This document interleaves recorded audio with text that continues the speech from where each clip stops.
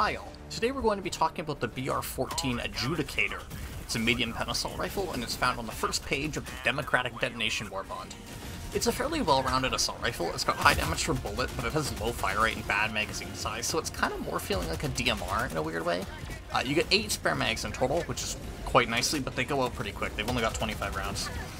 It's closest compared to the Liberator Penetrator. It's your free alternative, effectively. It's on the default Warbond. And between the two of them, the Penetrator has a bigger magazine, more magazines, and a faster fire rate, but has a lot lower damage per bullet. It's 45 damage on the Penetrator to 80 on the Adjudicator. Between the two, I vastly prefer the Adjudicator. It just hits a lot harder, which is especially important when you're going through half armor, we'll call it, where you're only doing half damage, which was really, really painful with the Penetrator, but still okay with the Adjudicator. You can manage the lower ammo as well by just using a lot of stratagems or just picking up ammo wherever you can. Regardless of what you're fighting against, the Adjudicator is just good. It just performs. It's not good at horde clearing because the magazine size just sucks, but because you've got so much damage per round, it puts down small bots and bugs really, really easily, especially if you're going for headshots or weak spots on bots. Against bugs, it's kind of less good, but it has a couple tricks up its sleeve as well. The recoil is really, really shitty. You'll have to run either a recoil reduction armor, or you'll have to switch the gun into semi, unless you're like me and just use the gun in full auto anyway. Particularly the horizontal recoil is bad because, like, you just can't manage horizontal recoil. So switch into semi if you're poking stuff at range. You can make it run full auto, it's just risky. So specifically against bugs, it's really, really good except for Bile Titans and Chargers, because you can't pen Bile Titan armor, obviously, and you can't pen Charger armor, obviously.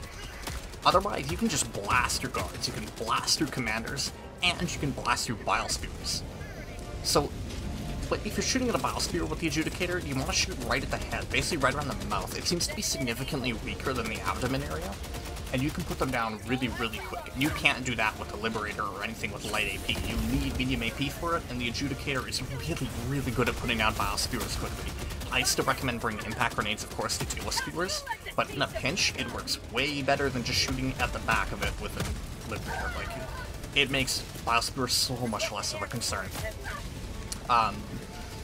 Against bots, it's not as brainless to use. Like, against bugs, you can basically just shoot directly at anything. The facial armor found on guards and commanders just doesn't matter with the Adjudicator, but against bots, there's still a lot of medium armor on bots. You'll only be doing like half damage most of the time.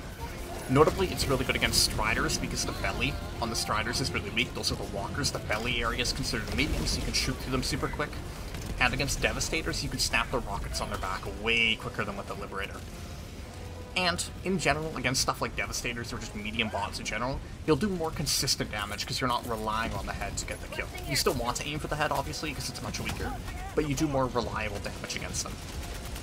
And, especially against bots, it's sure as shit more reliable for horde clearing than a Diligence. Overall, I think it's a good gun. I think it's really, really nice to have, but I don't think it's worth buying Democratic Detonation specifically for it. It's not that good where you should buy the Warbond specifically for it, but it's a nice bonus if you're going to get it anyway. I wish it had a bit better recoil control. Specifically, I wish it had less horizontal and more vertical recoil, because then you could compensate for it a lot easier. Yeah, it's just a comfy gun. The ammo issues really hold it back. I would say for just pure general use, if you feel confident in your aim, I think the Liberator is still a bit better as an assault rifle overall, just because it's so much better against a regular horde clearing thanks to its larger magazine sizes, and you can still pick like bot heads with it. But if you just want a comfy gun, I think the Adjudicator is way more convenient to use than the Liberator, just because medium AP, especially against automatons, is so much nicer to use, and putting down Bile Spears is so much more convenient with the Adjudicator. I think it's good. I think it's worth your time, specifically if you get Democratic Detonation.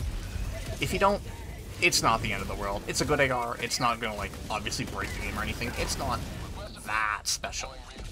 So, thank you all. Next review will probably be the MP98 Knight, the Premium Super Citizen Submachine Gun, and boy do I have a lot of things to say about that gun. So, thank you all, and hopefully I will see you all again another time. Bye.